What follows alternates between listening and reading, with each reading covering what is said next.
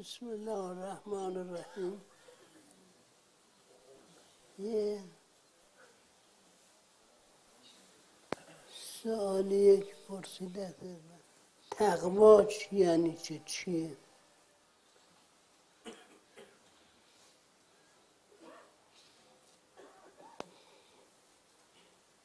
تقوا از لغاتی که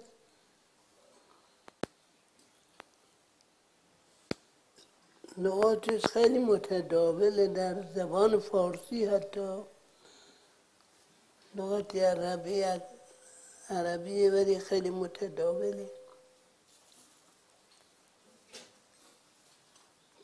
از لحاظ معنی خود لغتش رو بخوایم بدونیم، این لغت از وقایت میاد، یعنی نگهداری.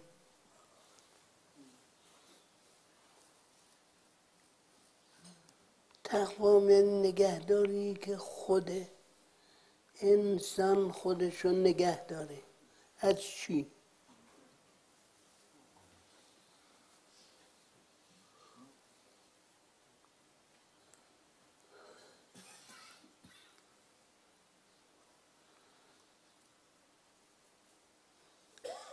تقوا یکی از این معنای کلی تقوا، این انسان خودشو نگه داره.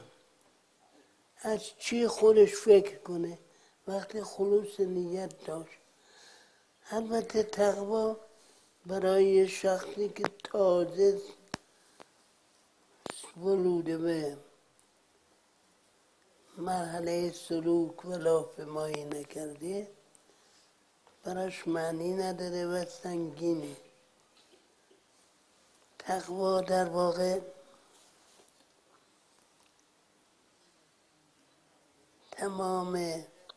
در تمام اعمال ما باید باشه تقوا، و خود به خود هم هست.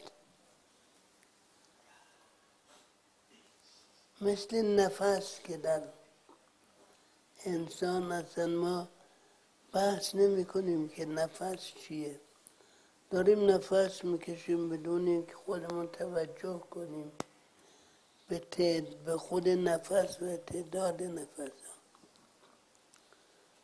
تقوا هم همینجور چیزیست.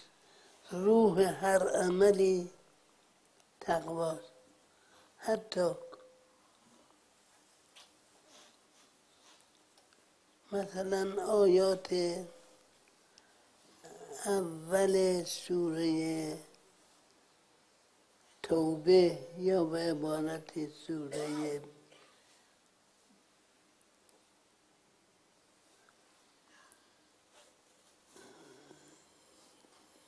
اسامی دیگه هم را که یادم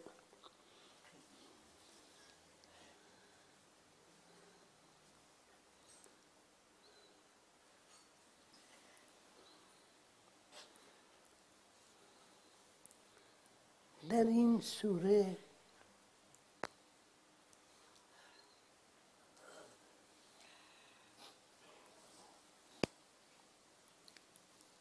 مربوط به وقایعی است که در صدر اسلام واقع شده.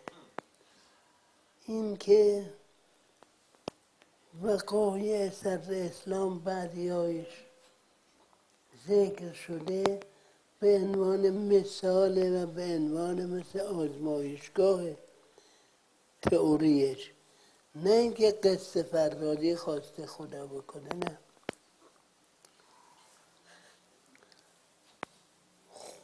پیغمبر بعد از یک جریانی صلحی با دشمنان برقرار کردن.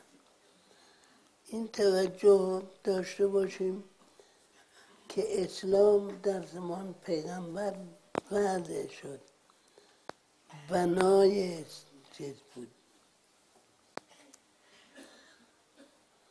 ولی در یک بنایی که ساختمان عظیمی کسی میخواد بکنه، معماری بکنه، وقتی یه معمار دیگه اینجا باشه، یکی باشه و اینو میخواد بیان کنه، میگه محکم است و هیچ رخنه‌ای در ساختمانش نیست. خب اگر اولی که ایشون میساخت، هر کسی این ساختمان رو میساخته، یه جا 2-3 تا آجر نگذاشته، یه سوراخ مونده. میگه این سوراخ چیه؟ تو این ساختمان که نباید هم سوراخی باشه. ولی کسی که معتقد به معمار اینجاست، مهندس اینجاست، میگه نه صبر کن، معلوم میشه چرا این جا رو گذاشته، 4 تا آجر باید بذاره، این 4 تا آجر نذاشته. چرا؟ بعد که ساختمان تمام شد، میبینه اینجا پنجره دید ساختمانه. اون وقت میفهمه این پنجره و این سوراخ هم که ما ظاهرا میگفتیم یه روزنه، یه سوراخی در این ساختمان نباید باشه، اینجا هست. ولی این ساختمان میگه اینم چیه؟ این روزنه است برای خودم این ساختمان. حالا این یه داستان، این مثال داشته باشیم، بعد میپردازیم به آیات اول تو سوره براءت یا سوره توبه. با مسلمین عده خداوند قرار داد بس، یعنی خدا که هرگز با مشرک قرارداد نمیبنده. یعنی خدا بگه تعهد کنه غیر از من کسانی دیگه هم هستن، ولی معذالک در اینجا نه با مشرکون، با یه عده‌ای که اسمشون مشرک بود یا کافر بود قرارداد بستن که شما به ما حمله نکنید، به مسلمین حمله نکنید، ما هم در عوض فلان کمک رو به شما میکنیم. یه همچه قرارداد برای آسایش مؤمنین بود و از اول معلوم بود که دورانی داره. بله، در خود قرارداد هم نوشته بودن که این قرارداد برای مدت چقدره، یعنی مدت 1 سال مثلا قراردادی که بستن. مسلمین دستورات پیغمبر بر این بود که هر قراردادی که کردید باید رعایت کنید. قراردادی هم که مسلمین کردن یعنی همون قراردادی است که پیغمبر فرموده و امضا کرده.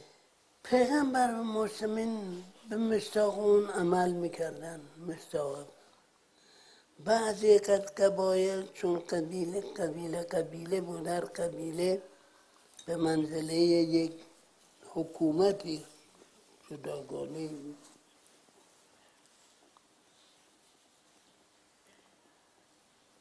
بعضی از این قبایل یک دو بار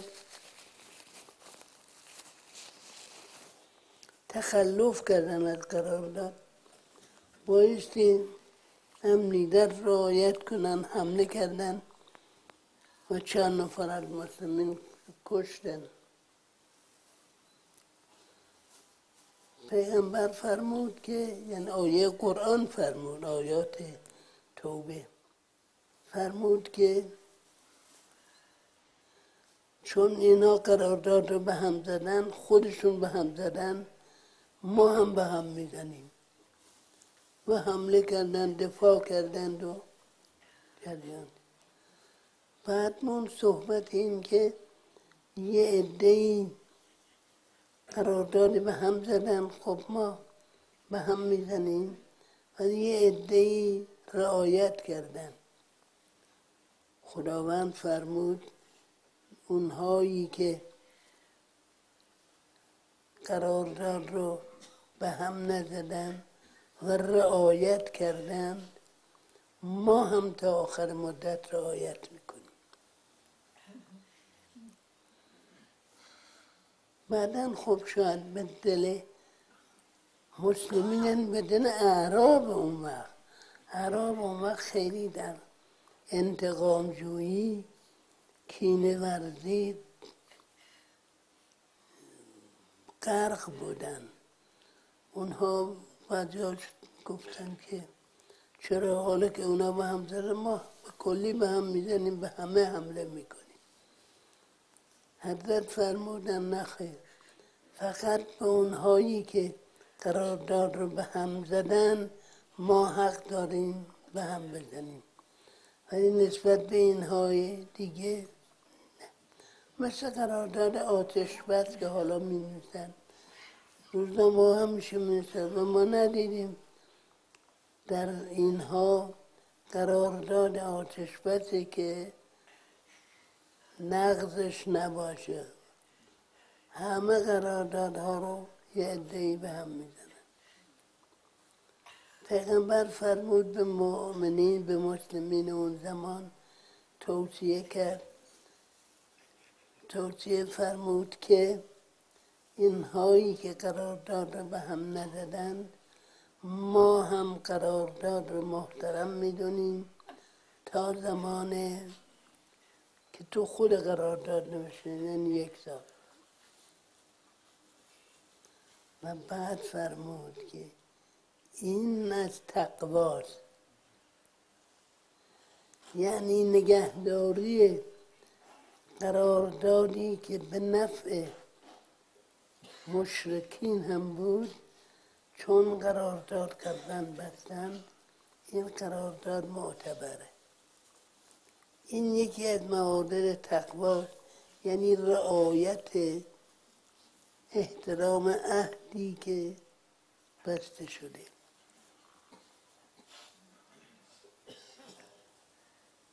به این معنی که خودداری از جنگ و خودداری از این که چون در اون لحظه‌ای که قرارداد بستن معلوم نبود که صورت ظاهر قشون مسلمین برترن یا کفار، ولی این چند وقتی که گذشته بود قشون کفار، قدرت کفار مرتباً کم میشد و قدرت مسلمین مرتباً زیاد میشد. در این موقعی که بحث به هم زدن قرارداد بود، مسلمین خیلی نیرومندتر شده بودند و بنابراین در عین نیرومندی قرارداد را نگه داشتن، یعنی حمله نکردن. این یکی از موارد تقواست که در جاهای دیگه یا ایها الذین آمنوا اوفوا بالعقود خیلی جا فرمودن و اتقوا الله این از تقواست. یعنی خلاصه در هر موردی که نفع شخصی خودتون، نفع خودتون اقتضای عملی میکنه ولی میدونید اون عمل با تعهدات سابق شما و با روش کلی جامعه برخطاست، اون به هم نزنید، رعایت منافع عمومی رو بیشتر از منافع خودتون بدونید. این مهمترین اثر تقواست. موارد دیگه هم بسیار آیات قرآن هست که حالا در خاطرم نیست حافظه که دستور میده به تقوا.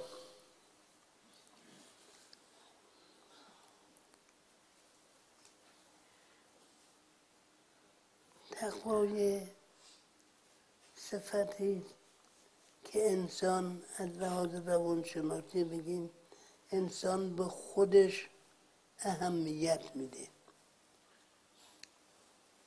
در چیز من از شرحال یکی می نویسن که تا پا می شد از وقت خواب لباس کامل می پوشید، لباس چیز و کارش. گفتن چرا لباس سخت می پوشید؟ کسی که نیست که خجالت بکشه یا لباس منزل بپوش. گفت در مقابل این که میگید کسی نیست، چرا؟ خداوند هست و در حضور خداوند هم مثلا خب در خود ما هم در همه عبادات خداوند گفته وقتی نماز میخونید مثلا فقط توجه به نماز بکنید و به همون و الا نماز شما مصداق همون نمازی است که رحمت الله غزالی قدس سلسله فرمود. وسط نماز جماعت اقتدا کرده بود، وسط نماز رو رها کرده بود. بعد گفت وقتی که پیش نماز مشغول نماز بود من هم اقتدا کردم. از وقتی که پیش نماز رفت به آب و جو دادن به اسب‌هایش من نماز ترک کردم.